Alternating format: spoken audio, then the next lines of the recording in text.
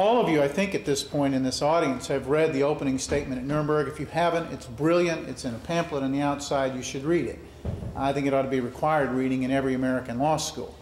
The famous line, of course, is when Justice Jackson says, you know, the line about that four great nations flushed with victory and stung with energy or injury would stay the hand of vengeance and voluntarily submit their captive enemies to the judgment of the laws. And here's the ringing part of the line that I think you're seeing in Iraq today.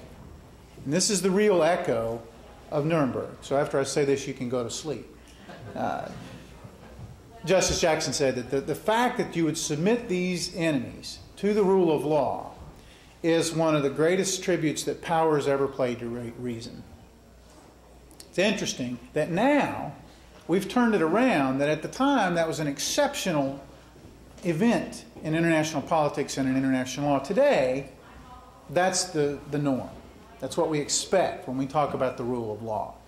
And so for the Iraqis to simply say, as a people and the politicians with whom I dealt, and certainly the judges, one judge said to me, my job is to judge, not to murder. They understand that principle. That's the real echo of Nuremberg. That's the real legacy of Nuremberg, not just in Iraq, but in other post-conflict settings.